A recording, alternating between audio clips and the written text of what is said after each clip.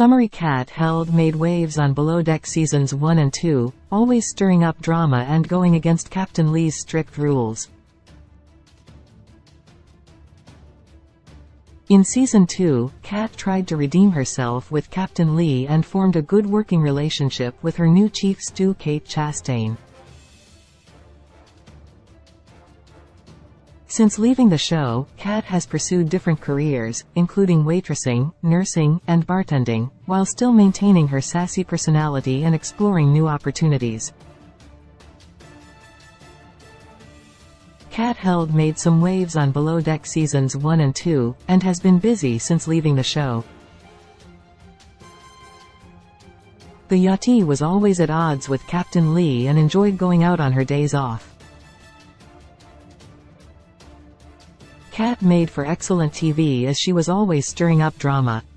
As fans await Below Deck Season 11, there's curiosity surrounding what the feisty blonde has been up to. On Below Deck, Kat was usually the center of attention in the group. In Season 1, she had an intense rivalry with Chief Stew Adrian Gang and an ongoing boatmance with Chef Ben Robinson. The second stew didn't do a great job of following Captain Lee's strict rules while working on board the yacht. Kat would often sneak off the boat against her boss' orders, and was caught in the act. Her famous line, "Kat wants to go to the bar," made her a fan favorite. Kat redeemed herself on Below Deck Season 2. When Kat returned for Below Deck Season 2, she tried hard to redeem herself with Captain Lee. Unlike Season 1, the crew members had a much better working relationship this time around. Kat also reunited with her previous co-worker Amy Johnson, with whom she had a past history. While working together on another boat, Kat slept with a man Amy was interested in, causing tension between the two stews.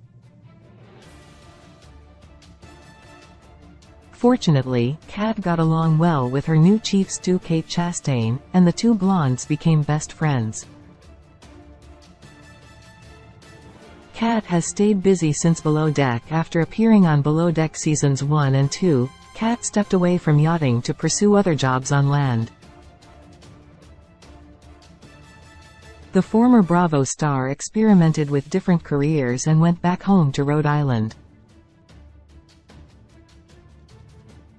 Kat worked as a waitress and eventually enrolled in nursing school in 2017. She moved out west to Las Vegas, where she currently works as a bartender. In January 2020, Kat was a part of Below Deck's 100th episode special on Watch What Happens Live to catch up with Andy Cohen and her other Below Deck co-stars. "These are my people, these are my friends, I love love love #Bravo amazing. #Below Deck Reunion," Kat wrote on Instagram, reflecting on the reunion show. She shared a group shot of the past and present cast members who were in the Bravo clubhouse that night. Kat doesn't post often on social media, but she never passes up the opportunity to throw some shade around. Kat's tirade from March included a photo with a quote, "If your path demands you walk through hell, walk as if you own the place." The caption that was added to the post reads, 10 years after filming #Below Deck and watching everyone make satchels of money while they step over me as if I'm a puddle." Kate's other tweets include late-night rants and interactions with fans online.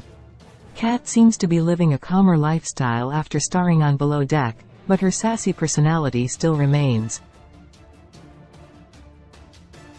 The reality TV veteran's transitions into waitressing, nursing, and bartending seem to hint at her forward movement.